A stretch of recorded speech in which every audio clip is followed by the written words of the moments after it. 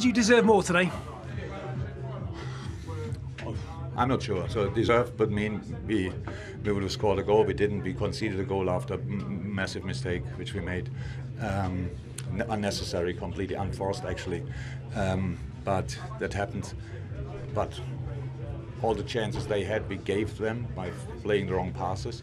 And then we had 5 or 6 clear-cut, 100% no-brainers after set pieces, which we didn't use because we didn't hit the goal, or the goalie made incredible saves. So we should have won this game, but we didn't, and there's a reason for it, because we were in one moment not concentrated, not focused enough, and on the other hand side, maybe the same reason. I don't know how. Usually we put these chances away, but we didn't, and that's the reason for the result.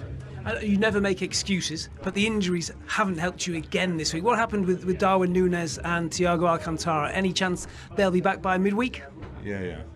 So Thiago got a bad ear infection overnight, so woke up in the middle of the night and was really worried, and then everything started, the whole process started. So in the end we sent him home, and Darwin, the game came too early for him, so it was. I think he will be fine Wednesday. I hope he's fine on Wednesday, but for today it was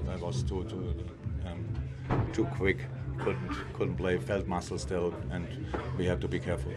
It felt like the last week or so it being a real couple of steps forward, City and then the win midweek. Does it feel like this is maybe just slightly taking the momentum out of what looked like the start of something good? Allowed to do that. We should have won this game today. Result was that we don't play a sensational game with all the chances we had to make, changes we had to make.